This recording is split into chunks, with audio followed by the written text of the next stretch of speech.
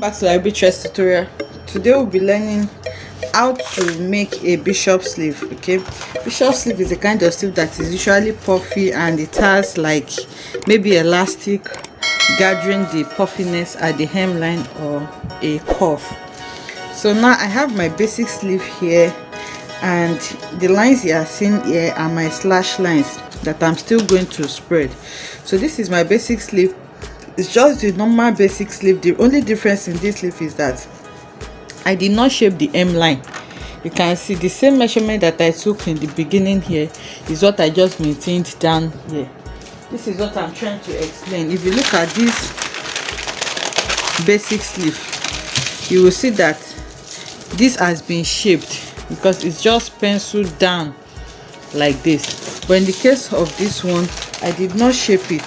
So I just let it down. I did that because I want my slash lines to be even. If you can see very well, you see that I have the same distance and the same straight line all through. Assuming I shaped it in like this, it means what I have on the hemline will be lesser than what I have here, and I'll have to start slanting my lines, and I do not want that. If you want to use that too, it's okay to still give you the same result. So, and since I'm still spreading it, it's not going to be a puffy, it's not going to be a fitted sleeve. That's why I just left it like this. So now I have around 5 slash lines. 1 2 3 4 5. I have 5 slash lines, and they all have equal interval. So the next thing I'm going to do now is to slash open these slash lines, and then I'm going to spread it. So to do this, I'm just going to cut through these lines, but not completely. I just cut it, and then I'll stop at the tip here, and then do the same for all the 5 lines that I have. Okay, so I've slashed all of these lines now. The next thing now is just for me to either spread directly on my fabric, or I'm going to grab a fresh paper and then place this on it and then spread it on the paper. Okay, so I have a fresh pattern now. I'm just going to take this and then spread it on this new pattern. But remember, this is like a half scale of the sleeve, it's not a full sleeve, which means this side of the sleeve is going to be on fold when I'm cutting it on the fabric, and it's the center of the sleeve. So I'm maintaining that center point on this fresh pattern. That is why I'm just following the straight line that I have there. So once I follow that, I'm going to hold it with a tape. The paper is folding, so I'm just trying to, I'll try to hold this with a tape, and then I can start my spreading. So now how you spread it depends on the volume that you are aiming to get. If you want a really big sleeve, you can really go for, so you can see I'm trying to spread it now, and you can see that once you spread, it becomes bigger and it's already going out of my paper. So now I'm going to remove this and then shift it down a bit so that it will give me enough room to spread my pattern.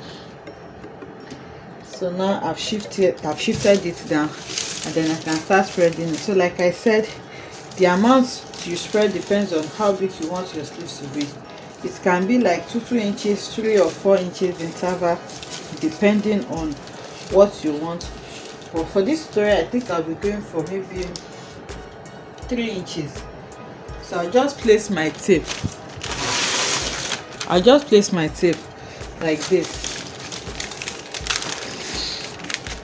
I want to shift it up so that we can see what I'm doing. So once I secure the first one like this,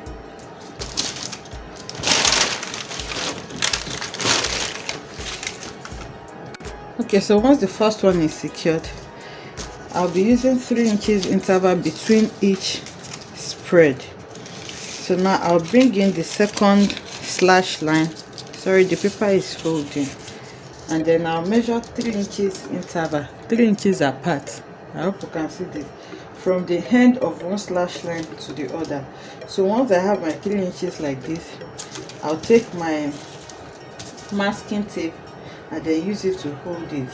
So I'm going to maintain the 3 inches all through my spread for all the 5 slash lines that I have. So you can see I have just 3 inches between them, just from this point to this point, 3 inches.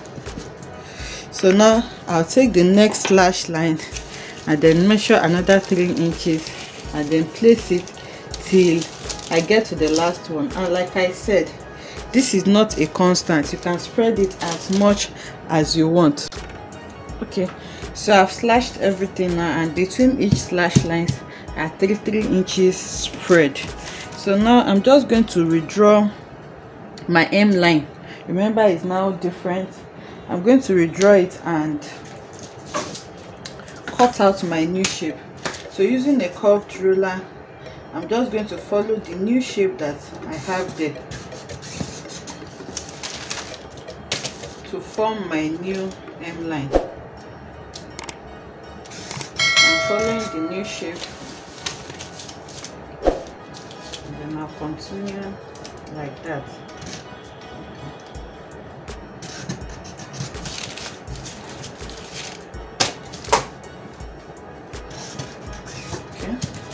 So this is my new hemline. And remember, I said you can either use a cuff at the to gather all this. Remember, this is now bigger than my sleeve, or you can just create a casing for your elastic, but in this case I'll be using a cuff. So now the little explanation I want to make is that for the length of this sleeve, the actual length that I'm working with is 22 inches. I have 21 inches here. So for the full sleeve is 22 inches.